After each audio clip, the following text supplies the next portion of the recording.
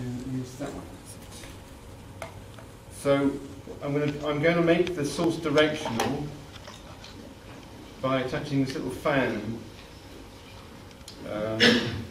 to my source, so that if I turn the source on and the small fan, I should end up with a directional cloud of smoke.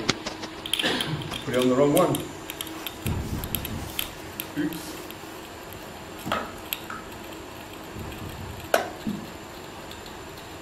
Sorry about this.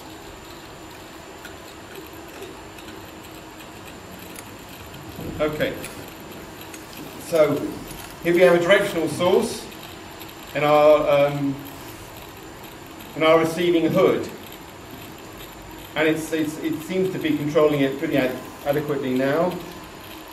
But as I raise the hood up, this is in effect an air jet. And air jets expand. You get an induced air movement, and the volume flow increases. When I get to the point above the source where I've got spillage now, this hood is not big enough to deal with that source. It's expanded to about this size.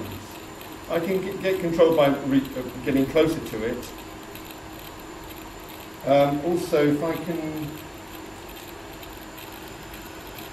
I can increase the flow rate of my source so that it starts to overwhelm the flow rate, the volume flow rate of the ventilation system, the LEV system.